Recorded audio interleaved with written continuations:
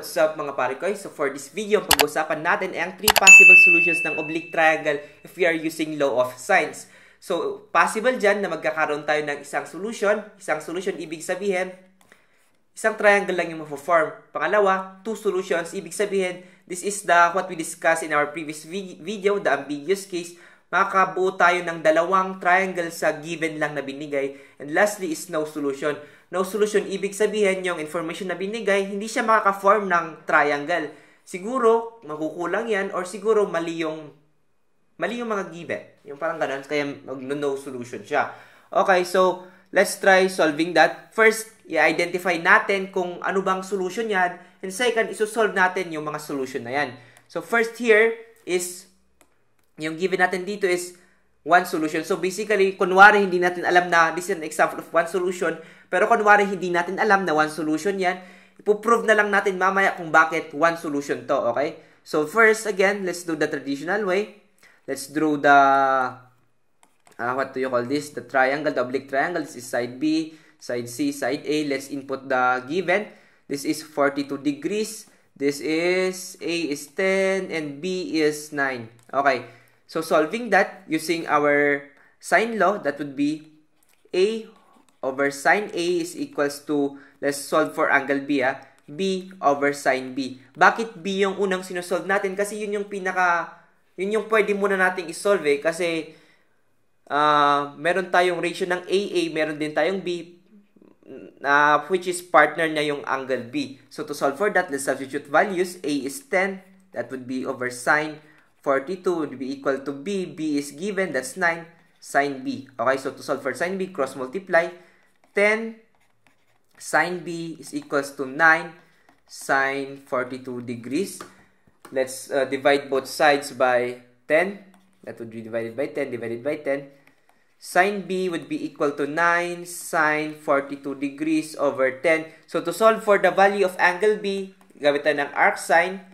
Sine negative 1, that would be equal to 9 sine 42 divided by 10. So, solving that is equals to 37 degrees. Approximate natin yan na ang sagot natin dito is 37 degrees. So, the value of this side is 37 degrees. Now, at this point, pwede nating i-identify kung ano yung solution ng problem na to. Is this 1 solution, 2 solution, or no solution at all? So, to do that, what we need to do is first, mag-subtract tayo i-subtract natin yung 180 dito. So, 180 minus 37 degrees, what's the result of that? 180 minus 37 would be equal to 143.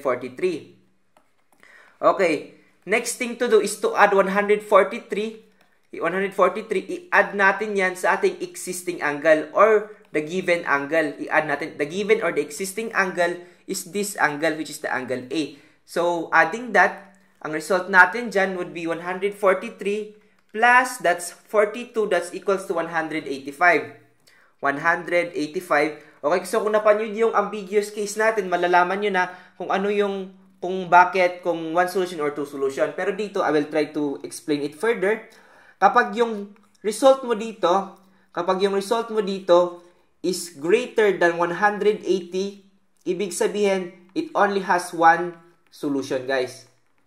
Pero, kapag yung value mo dito is lesser than 180, ibig sabihin, 2 solution po yan.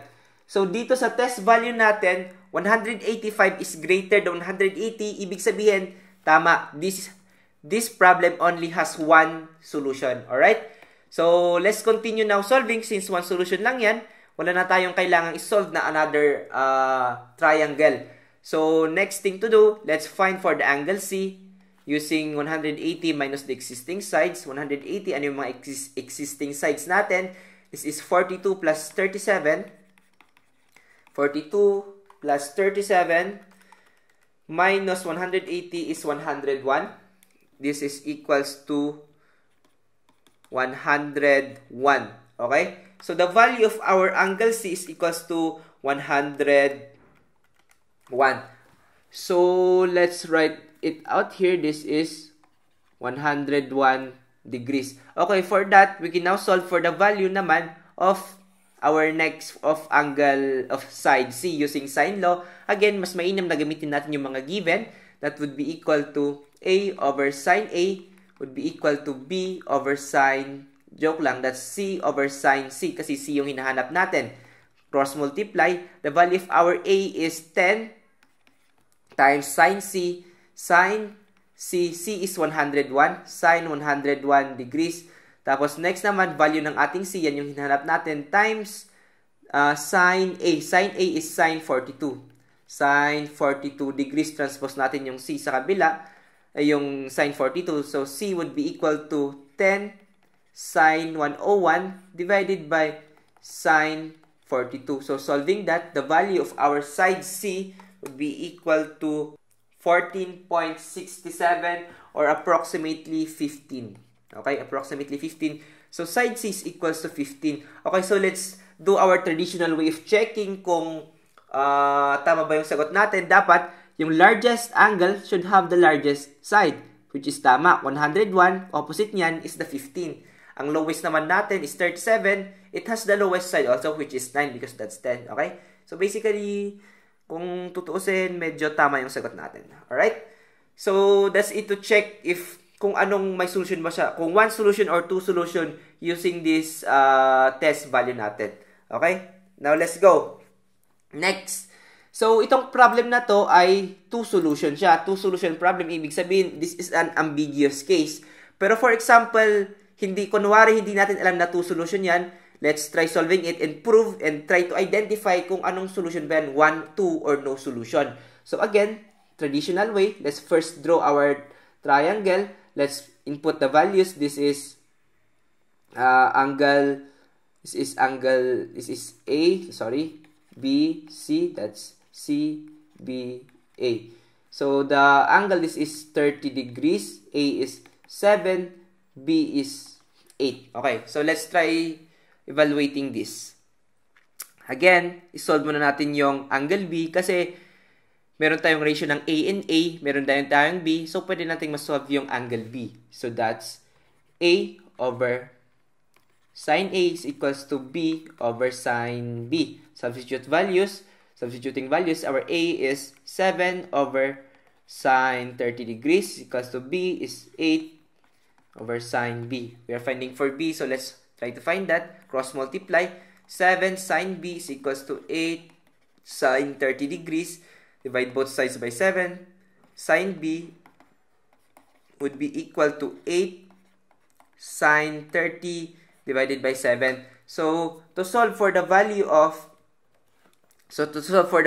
B, that would be arc sine negative 1 of 8 sine 30 degrees over 7. So, let's calculate that using our calculator. Shift sine of 35 degrees. Okay, so we have this value 35 degrees. So from this, since we have the angle B, let's test again. Magte-test na tayo kung ilan yung solution yan. Will that be equal to 1 or 2? Okay, again, unang gawin natin is to subtract 180 sa ating angle B. 180 minus 35 degrees. Ang result niyan is equals to 180 minus 35 is equals to 145. That's 145 degrees. And 145, i-add natin yan sa existing angle natin or yung given natin na angle. Our given angle natin is 30 degrees. So 145 plus 30 is 175. 175. Okay, so again, if this result is lesser than 180, that would be equal to two solutions. Kapag ang result is greater than 180, it will have only one solution. So, saan dyan? 175 is definitely lesser than 180. Ibig sabihin, ito yung dalawang solution yan. So, from this, we can build now one solution. So, ano na ngayon yung side, yung another angle B natin? Yung another angle B natin is this, 145. So, to find 145, that's only 180 minus 35. So, before we continue, let's draw first the other triangle. So, that would be this. Parang ito, nilagay lang to draw that, kung andito yung isang side natin, we'll just draw it this way. So, that would be equal to, that would look like seemingly something like this. Yon. Always na palaging mag-obtuse to. Okay, so this is side A, B, C. Let's put the original angles. Ang original na values natin, this is B, A, C. Ang original na ano natin, A natin is 30 degrees. This is 7, this is 8. Okay, so let me just erase this. So we have some space. Okay, so from this, we can say that angle B, as we saw a while ago, is 145. And let's don't forget that this angle B here is, anong nasolve natin kanina? That's 35. This is 35. So, we have two triangles. So, let's separate that. And let's solve for the existing, para makuha natin yung buong solution, let's solve for the existing angle C and side C. So, to do that, that's again 180 minus 30. This is 30 plus 35. That would be equal to 30 plus 35 is equal to 65 minus 180. So, angle C would be equal to 115 degrees. Okay? So, let's solve now for the side C using sine law. That would be A over sine A would be equal to C kasi C yung sinosolve natin over sine C. A natin is 7 over sine of 30 degrees which is equal to C natin, yun yung hinahanap, over sine of 115 degrees. Let's put this to the other side, transpose natin sa kabila. Ibig sabihin, C would be equal to 7 sine 115 divided by sine 30. Evaluating that, solving, that would be equal to 7, calculating 7 sine 115 divided by sine of 30 is equal to 12.68, approximately 13. Okay? So, the value of our side C here, ay joke lang, this is 13 and angle C is 115. So, i-check natin again our traditional way. So, ang ating largest angle is 115 should contain opposite the largest side which is 13. Tama. Lowest is 36 degrees. Lowest also is 30. Lowest also is 7. So, basically, malapit-lapit sa tama yung sagot natin. Okay, next. Dito naman tayo sa kabila. Let's solve for the angle C. That will be 180 minus 145 plus 30. 145 plus 30 is equal to 175. So, 180 minus 175 is 5 degrees. So, angle C is 5 degrees. So, let's solve for side C. That would be equal to A over sine. A is equals to C over sine C. A natin is 7 over sine 30 is equals to C. Yan yung hinahanap natin. Over sine 5 degrees. Transpose ko yung 5 degrees sa kabila. That would be equal to C is equal to 7 sine 5 degrees over sine 30 degrees. Solving that in our calculator, we will have with the answer which is 7 sine 5 over sine 30 is equal to approximately 1.22, or let's just say C is equals to 1. So C here is equals to 1. So we have the complete solution. Let's try to identify kung tama ba yung pinaggagawa natin. Ang ating largest angle is 145. It has the largest side which is 8. Lowest angle natin is 5. It also has the lowest side which is 1. So, sa malamang, tama yung sagot natin. Alright? So, that's it for no solution. You can use this test value para malaman kung may solution yan o wala. Okay, last. Paano naman yung walang solution? So, kunwari ulit, hindi natin alam na walang solution yan at ipuprove natin pag nagsusolve tayo na walang solution yan. Walang solution, ibig sabihin walang triangle na ma-form. So, how will we do that? Let's start with the first. I-plot muna natin yan para mas madali nating ma-visualize kung ano yung mga nangyayari sa ating bansa. Okay. So, ano yung mga given? A is 75 degrees. C is, this is 9. A ko is, this is 8. Tama ba? 8. Yeah, 8. 8. Okay. So, let's try to figure out kung ano yung possible outcome nito. Let's do the traditional way. Since we have A, C, we'll find for now sine for the value of angle C. Kasi yun yung meron tayong given eh. So, that would be equal to A over sine A is equals to C over sine C. Okay, A natin is 8 over sine, which is the value, which is 75, which is equals to C. C natin, joke lang, meron pa tayong value, that's 9 over sine C, because we are finding for the angle C. Let's cross multiply, that would be equal to 8. Sine C is equals to, this is equals to 9 over 9 times sine 75 degrees. Okay, transpose, divide both sides by 8. Divide both sides by 8. Sine C would be equal to 9 sine 75 over 8.